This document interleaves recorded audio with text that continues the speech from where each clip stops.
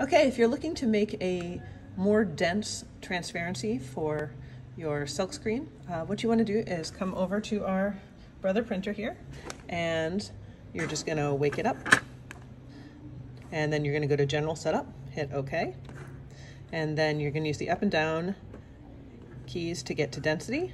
Okay, now 0 is the standard, and what you want to do is increase it so it goes all the way up to +6 and down to -6. So what you probably want to do is put it on 5 or 6, a pretty nice dense print, and then you're going to say OK, and it's going to say accepted. You do need to go back to the main menu before it will allow you to print. So just go back until it's resting nicely, and then you can go ahead and print, and you'll get a more dense print. Please make sure after you've done that you do come back and go back into it.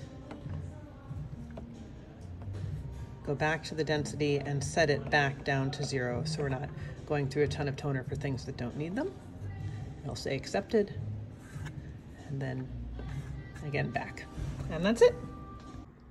So here are just a couple examples. This original one was printed just at normal density. You can see it's a little lighter.